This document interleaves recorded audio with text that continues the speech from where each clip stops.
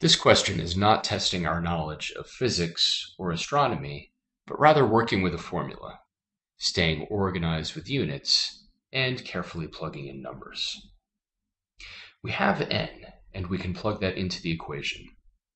We also have L, but it has been given to us in the wrong units.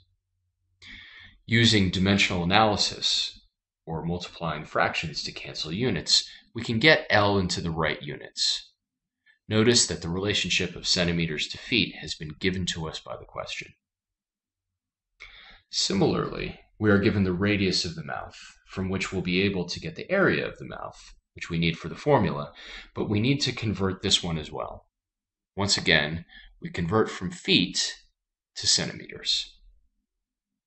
We have 4 times 30.48, which we could multiply, but we might not have to multiply these numbers ultimately, so let's not do it too hastily.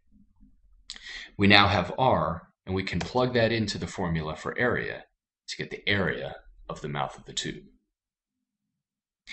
Now we have L, A, and N all in the proper units, and it's time to plug them into the general formula carefully.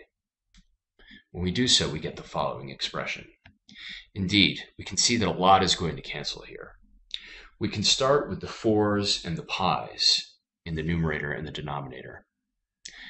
In the denominator, by pulling out that 4 squared, we can see that we have a pi in the numerator and the denominator that cancel, and 1 4 each in the numerator and denominator that cancel.